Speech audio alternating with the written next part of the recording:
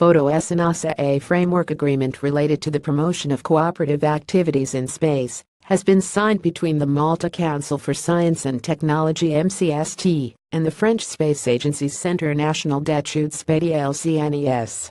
The aim of this agreement is to establish a relationship aimed at improving the cooperation and development of opportunities for Maltese entities and professionals to collaborate with an agency of outstanding heritage within the space sector.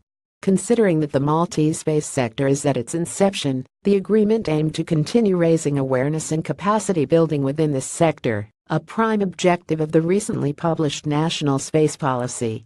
MCST Executive Chairman Jeffrey Policino Orlando said that such added leverage to capacity building and public outreach, supplementing efforts with tangible examples of good practices that helped bridging the gap between society and satellite applications. CNES President Jean-Yves Le Gall said it was especially important that Malta wished to step up its national research effort and contribute to shaping Europe's space policy in the years ahead. Apart from collaborating on space-related capacity building and public outreach initiatives, the agreement enables cooperation on the research and development of downstream space services. These services transform a wealth of satellite imagery and other data into value-added information supporting a wide range of applications: environment protection, agriculture, fisheries, transport, tourism and civil protection, amongst others.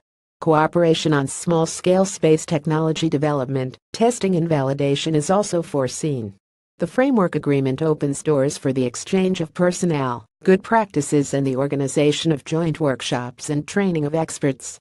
MCST has been tasked with the coordination and governance of space-related matters in Malta since Malta signed a cooperation agreement with the European Space Agency in February 2012.